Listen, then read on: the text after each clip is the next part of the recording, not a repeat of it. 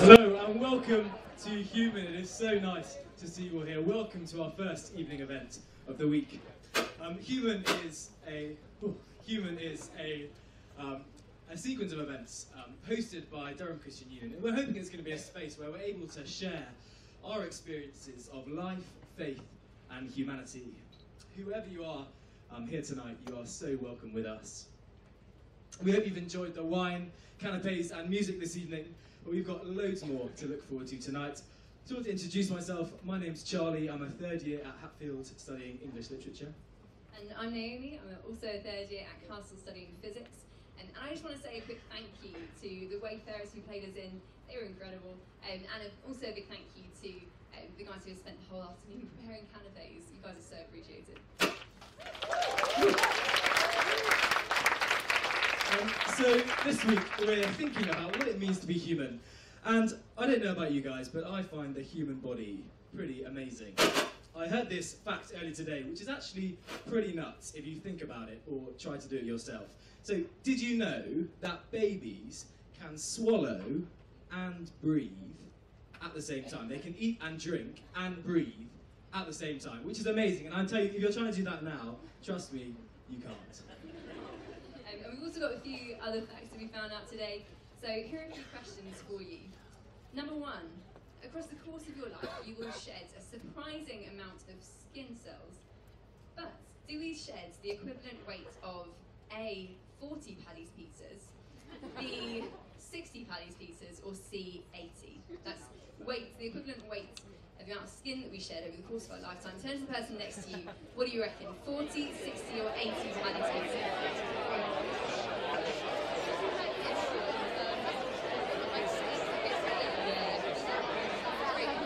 The answer is in fact C, 80 Paddy's pizzas. That is 40 kilograms of dead skin. 40 kilograms of dead skin is half my weight. That is a lot. That's a lot of dead skin. Second question, you have many, many miles of blood vessels in your body. If you stretch them out end to end, capillaries, veins, arteries, how many times could they stretch from this tent all the way to Jobo? From this tent all the way to Jobo. Answer A, which I think it's that way, 25,000 times, 75,000 times, or 100,000 times. If you laid all your blood vessels end to end up to Jobo, how many times? Quickly. The answer is an amazing 75,000 times, which is 60,000 miles, which is 2.5 times around the world, all inside your body, which is pretty amazing. And our final one. So your heart pumps millions of litres of blood through it during your lifetime, but in one day, what is the volume of blood that passes through your heart in wine bottles? Okay, A, is it 10,000 bottles of wine? B, 7,000 bottles of wine, or C, 6,000? That's volume of blood that pumps through your heart every day. 10,000, 7,000, 6,000. Either way, it's 10,000, 7,000, 10,000. Okay, the answer is A, 10,000 bottles of wine. That is 7,500 litres of blood through your heart every single day. Wow, I feel enlightened. Before we move on to the rest of our evening, we've just got a few practicalities to run past you guys. If at any time during the evening you need the toilet, just out that back door, round the side of the entrance tunnel, there's a few glamorous portaloos which you're welcome to use if you would like. And in the event of a fire, there's not a fire, but in the event of a fire, there are fire exits through to the cafe on either side, at the back of the marquee either side, and to my left. If there is a fire, just follow the wardens who are in, the stewards who are in nice human jumpers. Yeah, hopefully that won't happen and we can enjoy the rest of our evening together. Guaranteed that if a fire doesn't happen, we will next be having Nat up on stage. She's a student here from Durham. She'll be interviewing our guest, John Knapton. We'll then have a short break before Mark comes to help us explore some of Jesus' teachings. We'll be opening the Bible together and engaging with what Jesus has to say about our humanity. So basically, I just want to say, it doesn't matter whether you've read any of the Bible before, or whether you know it well, whether you're here and you're skeptical or intrigued, you are so welcome, and we just really want to encourage you to engage with what is said up here tonight, to listen, to think hard about it, and to discuss your opinions with each other afterwards. But now, on to the next lot of our evening. Nat, can I welcome you up? Let's give a hand for Nat. Nat, lovely to have you with us. Can you give us your Durham statistics very quickly? Yes, I'm a third year, I'm studying theology, and I'm at Milder. Yes. And Nat, can you tell me the time today when you felt most human, when you were most aware of your humanity? Right, I got two. One is not so good and one is better. The first not so good one is I had 13 alarms set for this morning and none of them went off, and an hour and 20 minutes later I got a call from a friend who I'd given a code red alert to. If I hadn't texted her, she had to ring me. So I got woken up an hour and 20 minutes later. That wasn't so good. Felt not great. Later I got a text from a friend celebrating our 2-year friend anniversary on Facebook. We met in the cafe at the back 2 years ago, so that was quite fun. It's nice. Well, I'm glad you're with us tonight. We haven't slept through any alarms. We'll hand over to you now. Wonderful, thanks. So Human is about sharing our experiences of life, faith and humanity. And each evening in this time I'm going to be interviewing different individuals, and they're going to be sharing parts of their stories. And after that we're going to be hearing a story that Jesus told. And tonight I'm really excited to be chatting to John Knapton. He is a professor, a leading expert in structural engineering, and he is a leading expert in that for the last 25 years and has lectured at Newcastle University for 10 years. And some of his major work has involved some of the catastrophic events that have happened, such as 9/11 and the Grenfell Tower disasters. And he's been asked to advise on those things. So I would love you guys to give a warm welcome to John. Why don't you come on up?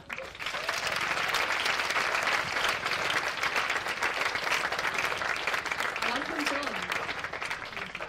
John. Rumour has it you are were a sort of Durham student. Can you explain that? Yeah, you might think this is a bit of a strong claim, really, but I was at Newcastle University in the 1960s. You might not know this, but Newcastle University in the 1960s was King's College, Durham. I was the first year who was allowed to choose between a Durham degree and a Newcastle degree, and I chose Newcastle. So tell us a bit about Newcastle. You've obviously went to uni there and now live there. What is it like? Live in Whitley Bay, and I love it. I do have a place in London, and I have to say I love that as well. There's only two places in Britain I really enjoy being. It's Tyneside and London, and on the train between them, really it's quite tedious all the way, except Durham. Good answer. And when you were brought up, we were chatting earlier, you said you had you weren't brought up with any faith or anything, and then you came to uni, to Newcastle/Durham Uni, and you sort of first heard about this personal relationship with Jesus.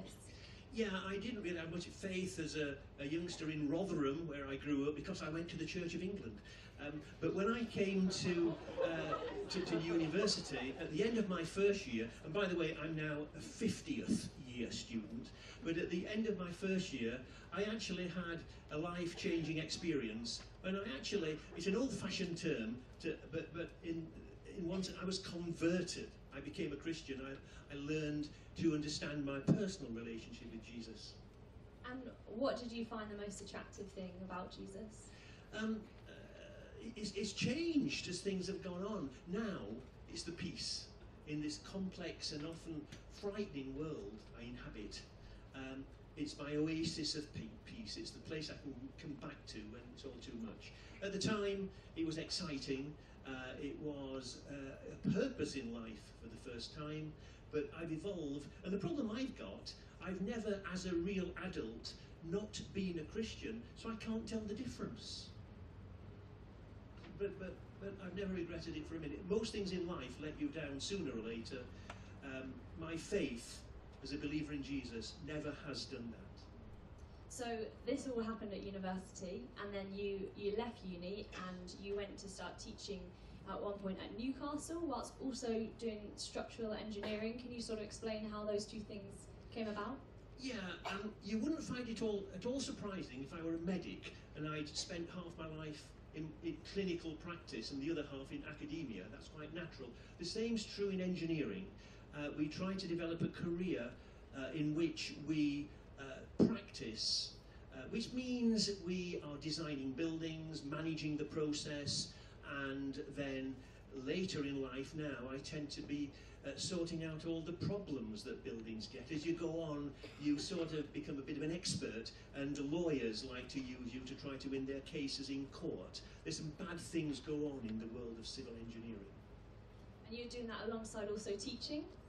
Yeah, I still do some teaching, but I find now that I confine that to rare events, but I do enjoy. The best time of my life has been when I've been teaching at Newcastle, and it's simply because the students have kept me young, and they teach. I think you forget this when you're at university as a student. You are teaching the academics far more than they're teaching you. And after 9/11 in Grenfell, you were called up to give some advice on that. Can you explain a little bit more about that?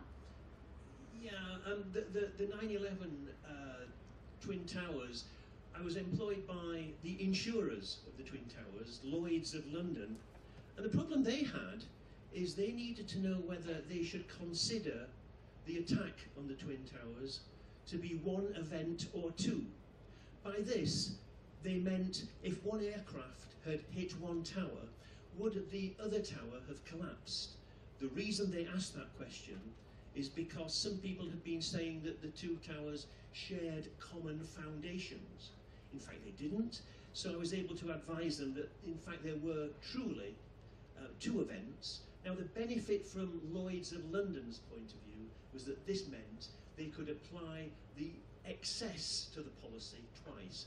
This meant that they reduced the payment that they had to make to rebuild those towers by £10 million rather than the £5 million, which would have been the case had it been one event. And were you called up as well for Grenfell? Is that similar?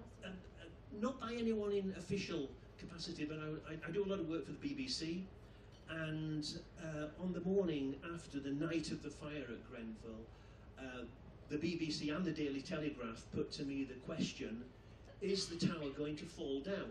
They recalled the Twin Towers, how they collapsed, and the Grenfell Tower, this is 9 o'clock in the morning, was still standing, and they asked me, is it going to fall down? I said, no, it's not.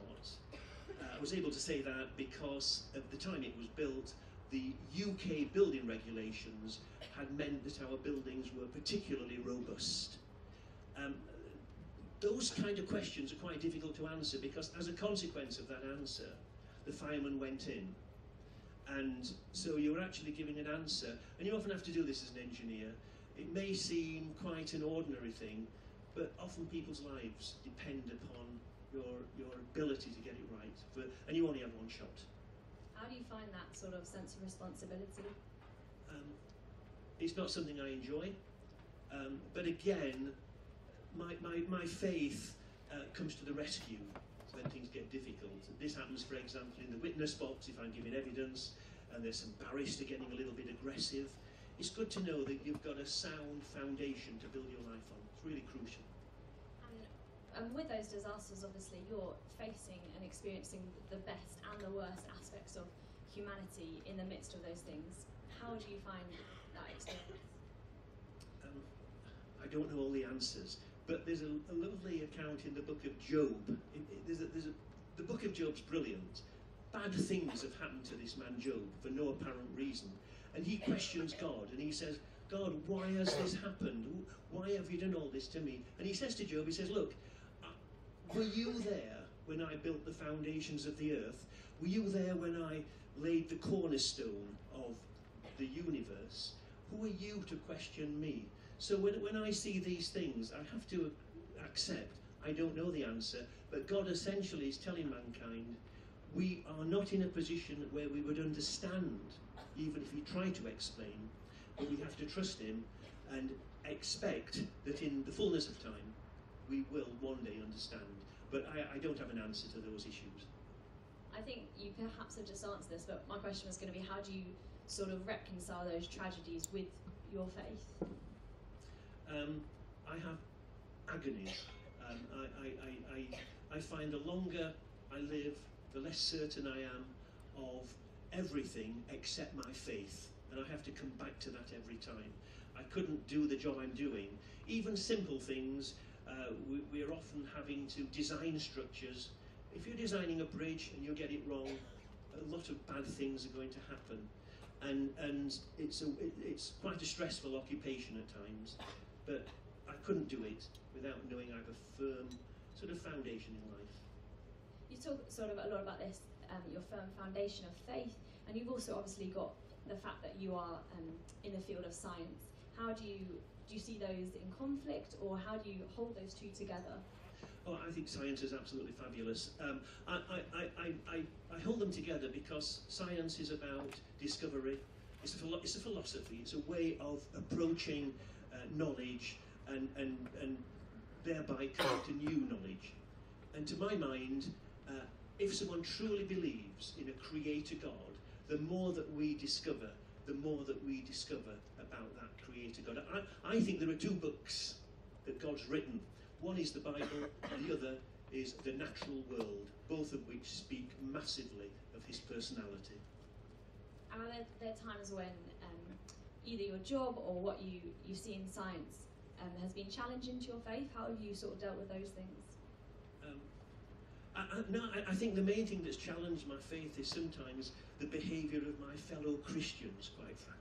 You know, I look at the way we sometimes get entrenched in the past and become sometimes irrelevant to the modern world, and I get a little bit depressed.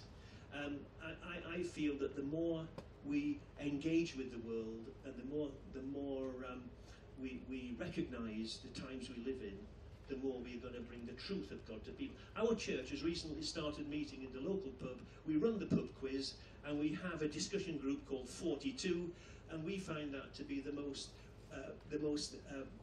beneficial thing we are doing in our community in Whitley Bay right now. So what sort of thing would you say to people who are investigating Jesus and claims of that and him? What would you say to them? I say that do that, please do that, but do it properly. Don't pretend to do it and really say that because you're really too lazy to think deeply. Think deeply about it, come to your own conclusion, and I would respect whatever conclusion you do come to, because there are very intelligent people in the world who believe and very intelligent people who don't believe. So I don't think it reflects badly or well according to the conclusion you draw, but all I can say in my experience is I don't think I could have been, I couldn't have been I've had a successful life in the sense that it's a brilliant life. I just love every moment of it, and I've never regretted it for once. I know a lot of people, both Christians and non-Christians, who can't say that. So I don't think there's any way you can say you're a better person as a Christian, but I've just found it to be an amazing journey, and one I would take exactly that same decision I took when I was 18. I would take it now. And looking back at that journey that you've had from 18 at uni, which is a lot of people here, maybe first year or exploring, to now, what has that whole journey been like? What has been the hard and the good bits of that? Yeah. I mean, look at me carefully, because one day you'll be me in 50 years' time.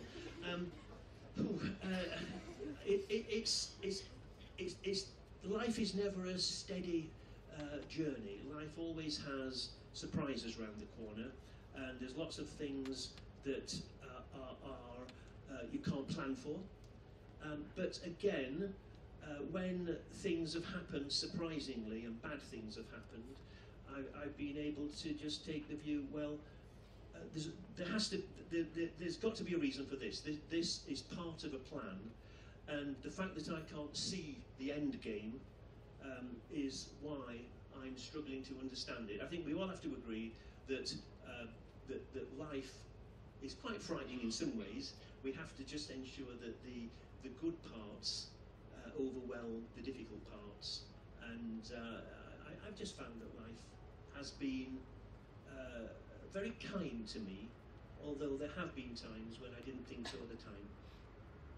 And a lot of what you shared sounds like there are questions that maybe aren't always answered, perhaps whether that's in the face of those disasters or with faith or science. What does it look like for you to, in your profession, but also your own life, to hold questions, to have them, some which maybe are answered and some which aren't?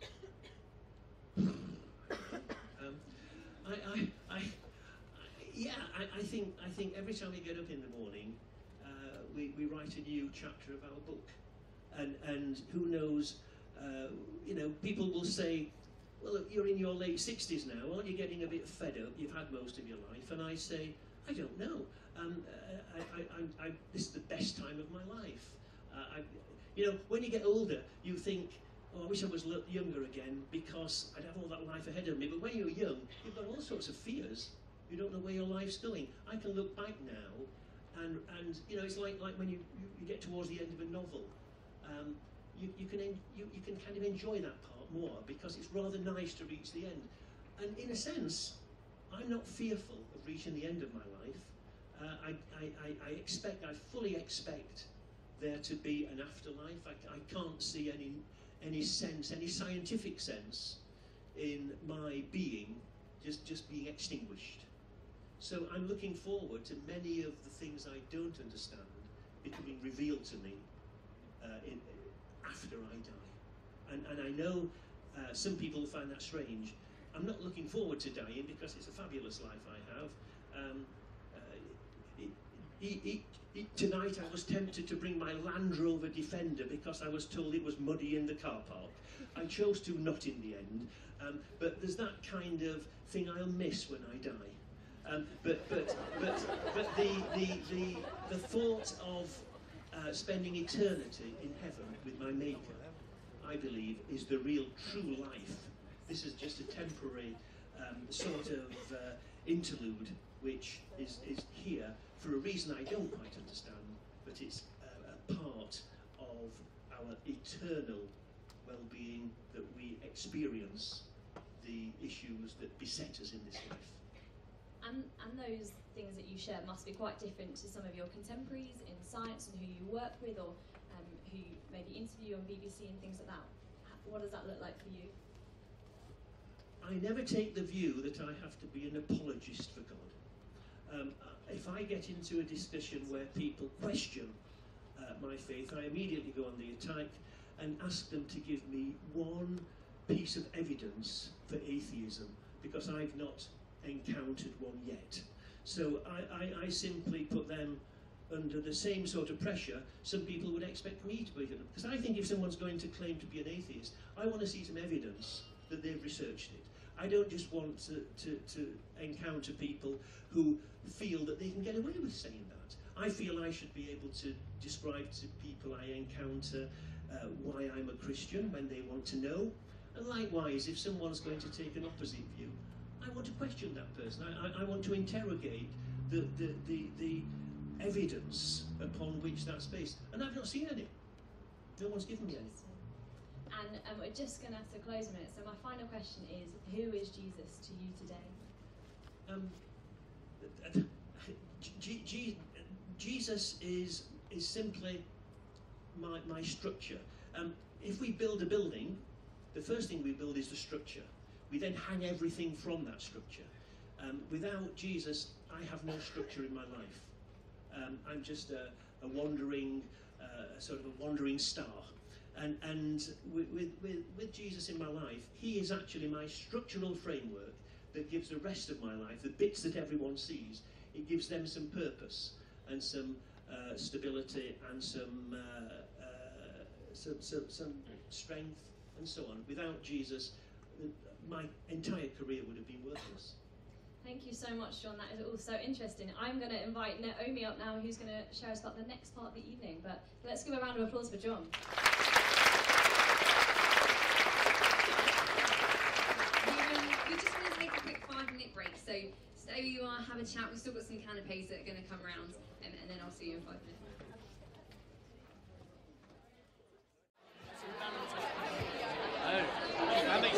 Sorry to interrupt your conversation. We're just going to come back together now. and move on to the next part of our evening. So do find your friends and grab your seats, finish off your canapes. So having heard from John about his experience of faith, we're going to spend some time now having a look at Jesus, this human who has impacted so many. Have a look at what he says about our humanity. And like I said before, if you're here and you've never really heard much about the Bible before, maybe you've read a little bit of it and you're not convinced, maybe you've read some of it and you're intrigued, maybe just here because you want to find out more, can I encourage you to listen hard, to think for yourself, to spend some time after the talk discussing with others around you about what you thought. And this whole week, so we have the pleasure of having a guy called Mark up with us. He's up from Maidenhead. He, amongst other things, works for a Christian charity across Europe and the Caribbean, and he's a chaplain in Whitehall. So yeah, without further ado, Mark, would you like to join me?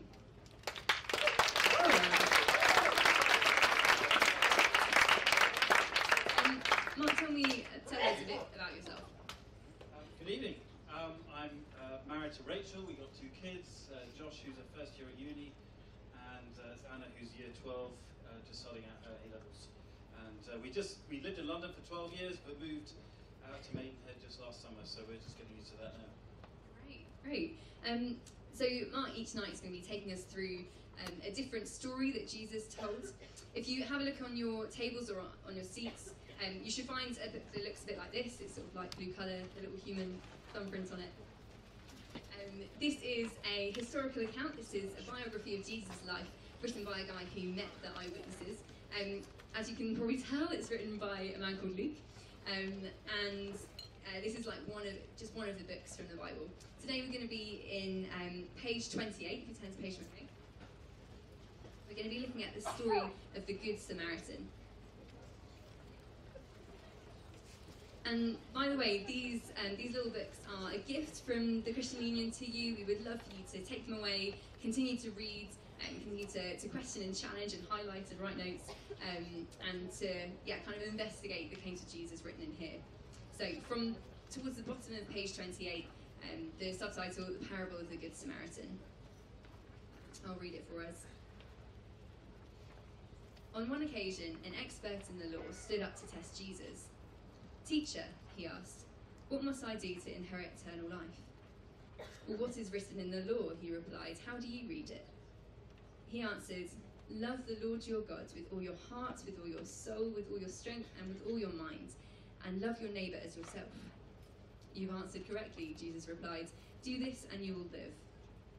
But he wanted to justify himself, so he asked Jesus, "And who is my neighbour?" In reply, Jesus said, "A man was going down from Jerusalem to Jericho when he was attacked by robbers. They stripped him of his clothes, beat him, and went away, leaving him half dead. A priest happened to be going on down the same road, and when he saw the man, he passed by on the other side. So too a Levite, when he came to the place and saw him, passed by on the other side. But a Samaritan, as he travelled, came to where the man was, and when he saw him, he took pity on him. He went to him and bandaged his wounds, pouring on oil and wine. Then he put the man on his own donkey, brought him to an inn, and took care of him. The next day he took out 2 denarii and gave them to the innkeeper. 'Look after him,' he said, 'and when I return, I will reimburse you for any extra expense you may have.' Which of these 3 do you think was a neighbour to the man who fell into the hands of the robbers?" The expert in the law replied, "The one who had mercy on him." Jesus told him, "Go and do likewise." Over to you, Mark. Thank you very much. Well, it's great to be here tonight. And I would love it if you could keep that open in front of you and check that what I'm saying comes from the words of Jesus, because he is the reason we're doing this whole week. He's our motivation. But perhaps you're thinking, why on earth listen to this guy who, lived 2,000 years ago? What difference does he have to make to us? Well, there are lots of things I could say about that, but let me just mention one thing, and hopefully on the screen, here we go. You might have come across H.G. Wells, who was a novelist and a critic, a historian, He wrote various books like The Invisible Man and War of the Worlds. I'm sure you've heard of him, even if you haven't actually read any of his stuff. He once said this: "I'm an historian, I am not a believer, but this penniless preacher from Galilee is irresistibly the centre of history." Now that's quite a claim. We don't have time to sort of unpack all of the reasons why you might say that. I'm just going to start there, though, and my guess is that you're at least curious about Jesus, or you wouldn't be here. And as we use one of these sort of source texts that you, as has been mentioned, you can take away with you, Luke, we're going to sort of look at some of the things that he said and see whether they help us to think about what it means to be human, what it means to live life, why it might possibly be relevant today, 2,000 years after he said these things. Now, what we're going to do, the way I've sort of broken it down each of these 5 evenings, I mean, there are lots of ways we could tackle it, but I've decided to take 5 different stories that Jesus taught. He was known, he was loved as a storyteller. So, in a way, Luke compiles within the text of his book, a kind of short story collection. And so we're going to look at one of these each night. They're sometimes known as his parables. And I guarantee that his stories will defy expectations, even the ones that you're perhaps a little vaguely familiar with. Perhaps this one is one that you've heard about, maybe you've even learned about at school. Well, the interesting thing is the context is that it's prompted by a lawyer who has come to Jesus with some tough questions. Now, lawyers, I don't know whether we've got any lawyers present here. If there are, you are welcome tonight. No, but, lawyers are always poring over case studies, trying to sort of establish the ins and outs, the boundaries of the law, seeing how it fits and how it should be applied and who gets off and so on. And that's been going on for 2,000 years. We find that that's what's happening in this story. I heard recently of a Californian lawyer, I think it would be California, as you will be able to see why. He was defending a murder suspect. And his strategy was to exploit what at the time was some confusion in Californian state law about when death actually occurs. This is actually quite a crucial point when it comes to a murder inquiry, as you would agree. And apparently the law in California used to define death as when the heart stops beating. Aha. Well, the lawyer's defense claimed that the victim was not in fact dead because his heart had been transplanted and was beating quite normally in somebody else, and so therefore his client was not guilty of murder. Case solved. Well, I think that kind of mindset has been around for, well, literally thousands of years, and we'll see this kind of thing going on here. Lawyers love playing with case studies, trying to figure out where the law stands. And this case study of the neighborly Samaritan is a very interesting example. Jesus is showing that he can give as good as he gets. He can actually beat the lawyers at their own game. But here's another thing about lawyers. They're always posing what they hope will be sort of, entrapment questions. And this famous story in Luke 10, I think, can only be understood when we see the questions that bookend the story. Because it's actually in the context of a conversation. Jesus tells a story in a conversation. And that conversation actually is profoundly significant for understanding what's going on. So just read with me. You can just see the little number there, verse for 25 there at the beginning. An expert in the law wants to test Jesus. Teacher, what must I do to inherit eternal life? What must I do? Flick down to the end, verse 37, and the very last words of the passage that we had read. Well, there's your answer. Go and do likewise. So those are like the bookends. What must I do? Do likewise. Well, like what? But here's the point. This man wants to do something to get to heaven. He wants to do something. So Jesus tells him, follow the guy in the case study. So there's the answer in black and white. be good boys and girls, and you'll go to heaven. Be good. Do something. Do this, and you'll be fine. But within this Q&A is another pair of questions. Jesus asks for the summary of the law. And the Jewish law is what we find in the first 5 books of the Jewish scriptures. We call it the Old Testament. If you're from a Christian background, the Jewish scriptures, the law, the first 5 books. And this Jewish lawyer, as you would expect, knows his stuff. He studied it. He's an expert. It's his day job. And so he gets a perfect answer. Love God, love your neighbor. There it is, verse 27. Gets it absolutely spot on, A triple plus. And Jesus replies, verse 28, you've answered correctly. Well, of course he has.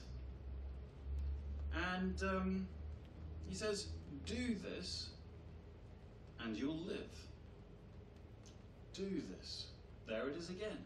This is what you've got to do. Get to heaven by being and doing good. Or in the words of the law summary, love. Love perfectly.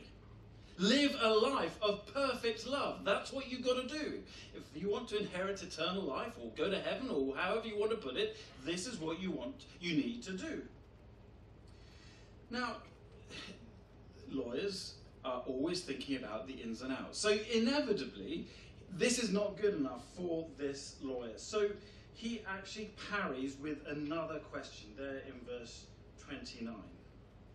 And actually, it's totally understandable, isn't it? In the light of the agenda that he has, the purpose that he has in asking Jesus these questions, he wants to know how to get to heaven. So it actually matters who I need to love. So there you have it, verse 29. So who is my neighbour? That's the obvious question, isn't it? If loving my neighbour as I should is a key, I want to know the answer. That is perfectly reasonable. Now, we know absolutely nothing about this lawyer. We don't know anything about what happened he was doing before. We don't hear of him again, as far as we know. He's clearly no fool. He may even have been to Durham, you don't know. And in verse 25, we're told that he is coming to test Jesus. And perhaps that's fair enough. Maybe that's just completely neutral. I mean, he wants to know the truth. So he has integrity in trying to figure things out. Fair enough. But actually, the biggest clue comes at the bottom of that page in verse 29. This is what Luke tells us about him. He wants to justify himself. Now, that's a sort of technical theological term that Luke uses there, but it simply means to be right with God, to be in God's good books, if you like. In other words, to be qualified for heaven. He wants to justify himself. And so therefore, you can see why doing is the operative word. What must I do to justify myself? Well, he wants to know. So Jesus tells him. He takes him on, and as always, and we'll see this every night this week, Jesus always gives as good as he gets. The lawyer wants to do something.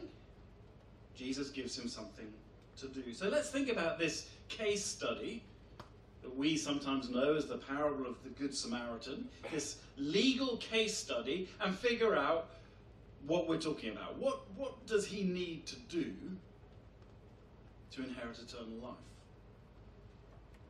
Well, there are 3 things, I think, that this reveals about qualifying love.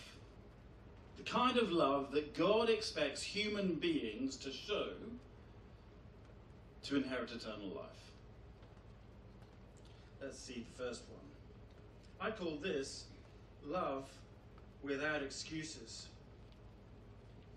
You see, Jesus converts what begins as an assessment of his own legal know-how, he converts it into a kind of acid test of the lawyer's legal obedience. He's very subversive.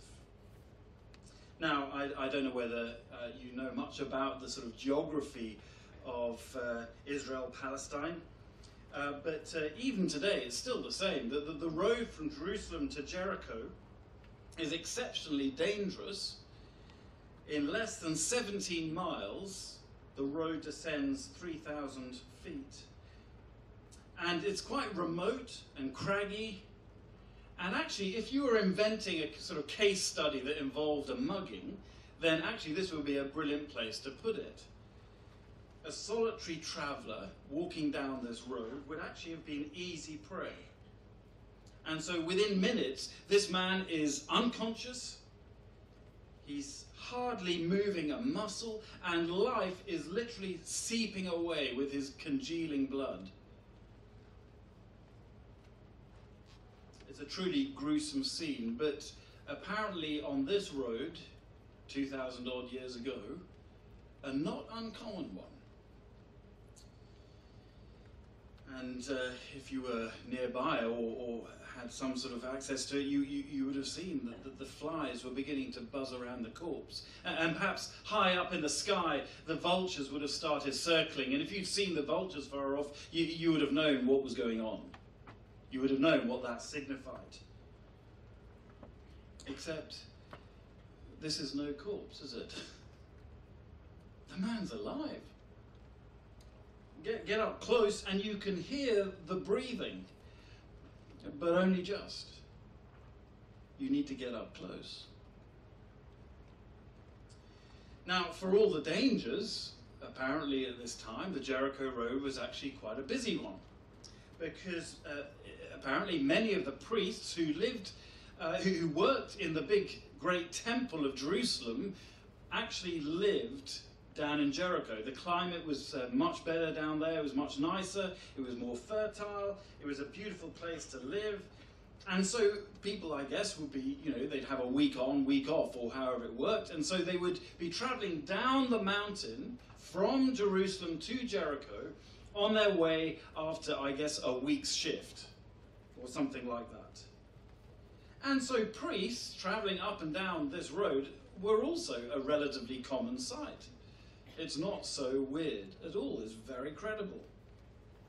And verse 31 explicitly tells us that a priest is going down this road. In other words, he's returning home from a shift in Jerusalem, in the temple. And it's always easier going downhill after work, isn't it? At the end of a day, at the end of a long week. And I guess, we forget, don't we, that modern mod cons and sort of transport opportunities and everything else show how easy it is. I lived for 4 years in East Africa, and one of the things that whenever we went up country, we were living in Uganda, whenever you went up country, you could be in the middle of nowhere, miles away from the nearest town, but almost guaranteed, without fail, wherever you stopped, if you needed a quick loo break, it's absolutely guaranteed somebody would appear. In the middle of nowhere. There are always people, even in remotest places. They'd be walking. And in Jesus' time, of course, that's pretty much the only option most people had. Walking for miles. So, just for a moment, put yourself in this priest's shoes. Busy week, tired, wants to get home, no doubt hungry, perhaps there's something good on the telly that night, wants to get back. He's walking down the hill. And as he makes his steady progress, I would imagine that the first thing he spotted was the vultures. And he knew what they meant. And he knew what that meant for him in his professional role. He actually knew that that was a sign, a risk. He knew his Bible. You see, the biblical law, the law that this lawyer who's talking to Jesus has summarized so well, made it very clear that contact with a corpse for a priest was a bit of a disaster. It made you ritually unclean. Even though that, of course, for us is pretty hard to get our heads around that. That's not a sort of issue that I guess we're used to having to think about. But for this guy, this was his day job. He was having to think about this all the time because he had to be ritually clean in order to carry out his sacrifices in the business of the temple. This was his bread and butter. And so to be unclean meant that he was unable to do his job. And a corpse in this system was pretty much the biggest threat to cleanliness imaginable. Even a moment's contact was sufficient. And if he did become unclean, well, he'd have to turn around, make his way back up the mountain, go back to Jerusalem, and go through a whole load of rigorous and awkward paraphernalia of going through the motions of having to become clean again. So, can you understand? He's not going to get involved. It's frankly just not worth it, is it? What's more, it could be a trap. He could be a fraud, this guy lying in the ditch. He could have accomplices. This actually happened to some friends of ours in Uganda. They were up country. They saw somebody lying by the road who looked injured. They naturally stopped, and this guy's friends jumped out behind a bush and stole their car. And they were just left there in the middle of nowhere. Perhaps that kind of thing went through this priest's mind. We can understand, can't we? So the priest walked straight past the corpse. I mean, who wouldn't? I would be tempted, wouldn't you? I can imagine the sort of the way he's thinking. I mean, you look, the guy's dead anyway. It's not my job. I'm not a funeral director. I cannot afford to let a corpse make me unclean. Except, it's no corpse. He's alive. But you'd only know that from getting up close. But the priest simply won't take the chance. I don't blame him, but he's not going to take the chance. And so far from checking to make sure, he actually walks, Jesus makes it very explicit, doesn't he? He walks to the other side of the road. And who can blame him? He had every excuse in the book. The book happened to be the Bible. Well, next up in verse 32 comes a Levite. Well, he was another temple employee, but sort of junior in rank and role to the priests. And it seems pretty obvious, doesn't it, that Jesus is kind of working down the Jewish pecking order. Priest, Levite, it's obvious. And I am sure his audience, the people who gather around to listen to him, I mean, they were there wherever he went. I'm sure they got the gist. I mean, the kind of thinking, you just can't trust the leadership these days, They don't care about anybody but themselves. You can almost sort of see the knowing glances around the crowd as they're standing listening to him. We know what you're doing, Jesus. The Levite was next because he's the sort of number 2 next on the pecking order. And guess what? No surprises here. He does exactly what the priest does. And again, who can blame him? He can't afford to get involved either. No wonder. So when we see at the end of the story Jesus saying, do likewise, we know, don't we, that in no sense was this lawyer meant to imitate the priest and the Levite. But I would imagine, and Jesus knew this full well, that this lawyer, he could have related to the priest and the Levite, don't you? I mean, I can relate to them. I'm sure you can. Don't get involved. Don't get involved with somebody who's dead. Except, he's not dead, is he? He's alive. But only just. The Bible was a useful, convenient tool to give them excuses not to get involved. The Bible says nothing about touching somebody who's sick. Far from it. They need help. But don't we all do the same thing? Don't we find excuses? We justify our actions. Oh, I can't get involved with that, or I've got too many other things. And when we put our minds to it, And I know this full well for myself. When we put our minds to it, we can justify not doing anything. We all are actually sort of closet lawyers, really. We can find lots of good things to do to avoid the inconvenient but perhaps morally right things to do. I know that of myself. They're just excuses, though. And after all, a dying man in a ditch is hardly a strategic use of my time, is it?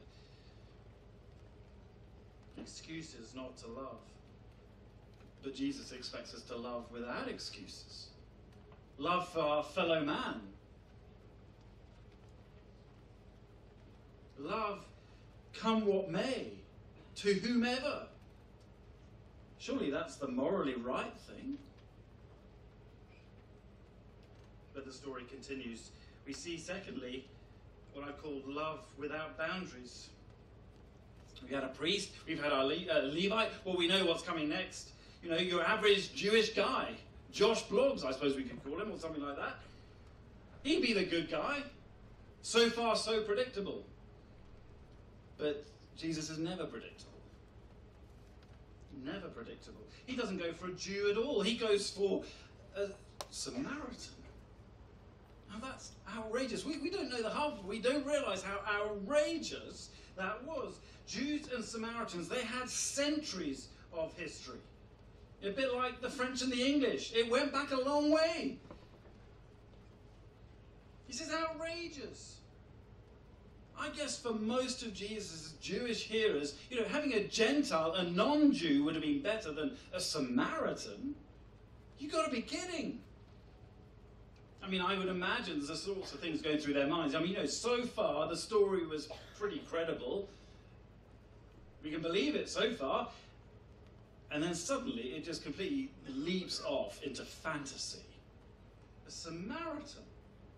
They were a bunch of no good, corrupt, stinking compromisers who were probably responsible for the mugging in the first place. You can't trust any of them. But that's where you're wrong. You can trust one of them, at least. Seems Jesus' point, doesn't it? You see, he realizes the man is alive. He gets up close. He does everything he can to help. Now, allow me to get a little bit anatomical here. Notice that the dying man is naked. The thieves stripped him. They took everything, including his clothes. So it would have been obvious to passers-by whether or not this man was Jew or Gentile. It would have been clear whether or not he had been circumcised, like the Jews and many Samaritans had been. If he'd been Gentile, a Samaritan, just like the priest and the Levite, would have had every excuse in the book to walk past. They don't mix. You don't get involved. Walk on by. Jews and Samaritans do not mix with each other, and nor do they mix with Gentiles, with non-Jews. But Jesus tells us nothing.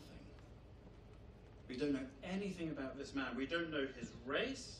In fact, we know absolutely nothing about him. We don't know whether this man was Jewish, Samaritan, from Tashkent or Guadalajara or anywhere. We don't know. He doesn't tell us, which is precisely the point, because it is irrelevant. Couldn't care less where he is from. He is a man, a fellow human being who is dying.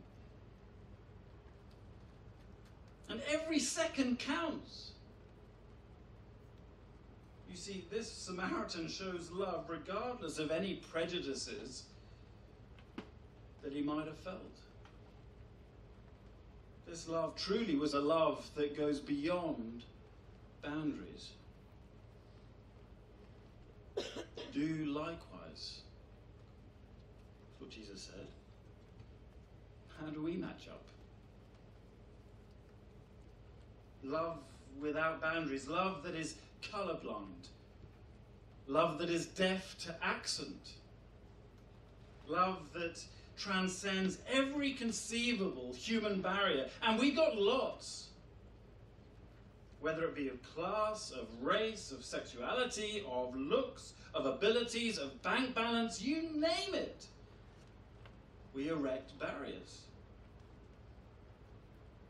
And Jesus says love that goes beyond any and all. Where is the love for fellow humanity?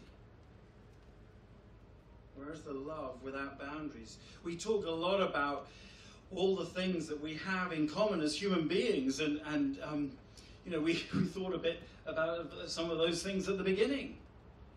All the amazing things about the human body and about human cultures and the things that we have in common that transcend cultures. I do a lot of work in many different cultures. And yeah, there are of course differences, but the thing that actually blows me away more often than not is the things that are not different. We talk a lot about equality in humanity. We talk, but we have to admit we're pretty lousy at living it out. John mentioned earlier, didn't he, that in some of the tragedies that he's had to deal with, he's obviously witnessed some of the worst and some of the best of human beings. Well, actually, we find that in this story, don't we? Some of the worst and some of the best. Well, thirdly, we find love without accounts. You see, this Samaritan, he goes beyond the call of duty. Jesus' storytelling is vivid, isn't it? Look at verse 33. He came where the man was. Right up close. In contrast to the temple officials. And when he saw him, he took pity on him. You see, this is not somebody who is thinking, he's feeling. This is not someone who is strategizing. He's overwhelmed. This man is dying. How could he not help? He picks him up, takes care of him. More than that, he doesn't just save his life. I mean, that would have been wonderful in itself. But he does everything to get him back on his feet at great personal expense. And he uses up his sort of rudimentary first aid kit, which he had on him, bandages, wine and oil. Then he puts him up on his donkey. You know what that means, don't you? It means he's got to walk now. And he takes him to a hostel. I suppose he realizes he's going to need a bit more cash, goes to the local ATM, gets some money out, passes on 2 denarii to the owner. This is just for starters. 2 denarii, that's 2 months' rent. Just think about that. 2 months' rent given to a complete stranger whose name you don't even know. It's a remarkable act of extravagant and practical compassion and love, isn't it? Love without excuses, without boundaries, without accounts. And we're told that that we're not told when the giving stopped. We're just told that, do you see? Look after him. I'll reimburse you if there's any more you need. He'll come back with more cash.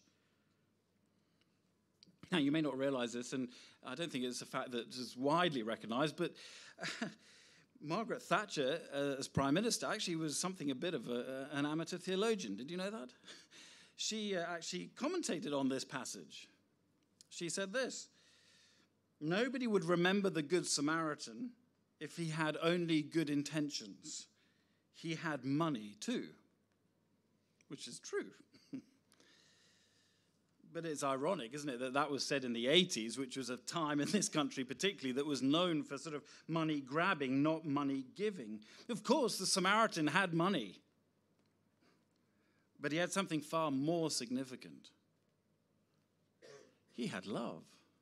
Costly love. You don't have to be rich to have that, but you can be rich and not have that.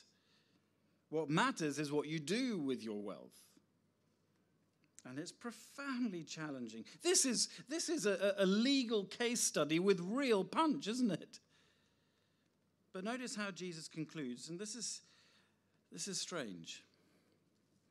Because you see, we expect Jesus to ask a slightly different question at the end of his story. We would expect, in answer to the question first asked, wouldn't we? We'd expect, who is the neighbor? That's what prompted this story. Who is my neighbor? Well, our lawyer would have got the point. My neighbor, the guy in the ditch. And that would have enforced a kind of condemnation of the lawyer, of the priest and the Levite, even though he would have undoubtedly sympathized with them. It's a tough pill to swallow, but he'd have accepted that. A dying man in the ditch, that is my neighbor.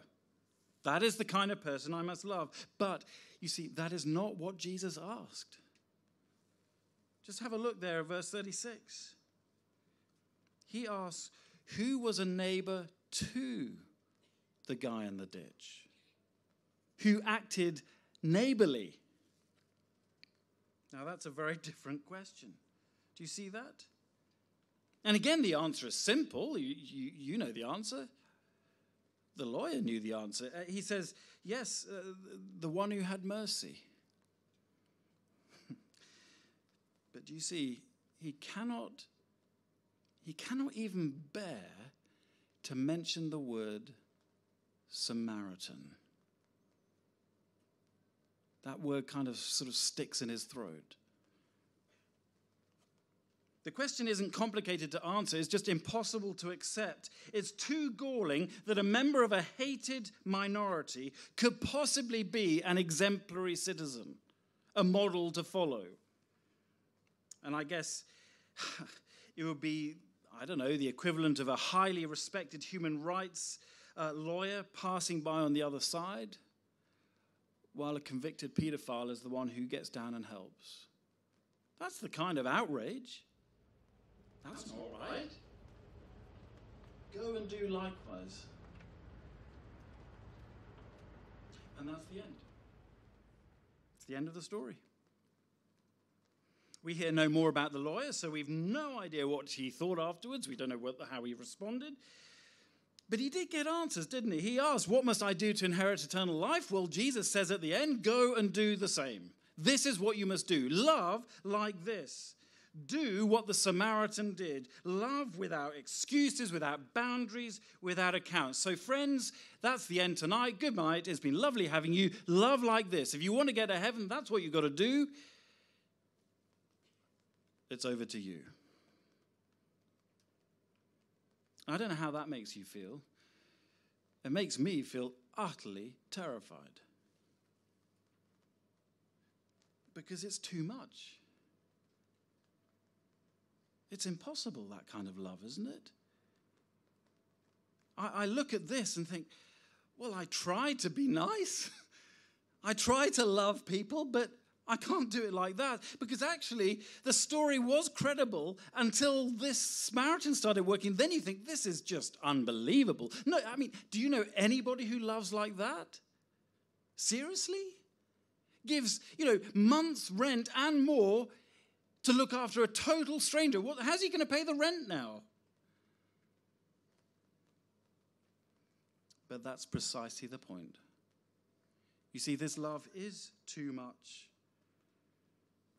Nobody is like that in real life. I cannot be like that. You cannot be like that. Or you can try and prove me wrong. I'm very happy for you to come back to me at the end of the week and say, I have loved like this. I look forward to talking with you on Friday. But actually, I think the reality is this exposes the fact that it is impossible to love like this. But here's the point, and this is the heart of the Christian message, and this is what I'm closing with. This is why we're putting on this week, because that is not the whole picture. Yes, there is one way to inherit eternal life, and that is to be good, to love perfectly, that is the fulfillment of the law, to love like this Samaritan. But there is an alternative, and that is what the Christian message is all about. You see, there is someone who does love like this. And that is the one telling the story. That's Jesus. That is precisely what he claims. He claims that he dies on a cross precisely to love people who weren't just strangers but actually hostile to him, people who'd washed their hands of him, people who wanted to live independently from him. He's saying, I will die on the cross for you so that you can inherit eternal life. I will do for you what you could never do for yourself. You see, we have been loved by Christ, by Jesus of Nazareth, without accounts, without boundaries, without excuses. That is the heart of the Christian message. That is why we're here tonight and this week. And I hope that that is enough just to provoke further thought and inquiry, to ask the questions, as John encouraged us to do earlier, to make the most of checking out whether or not this love really is possible as a gift, not a demand from God. Thank you very much for listening, and see you again another night if you come.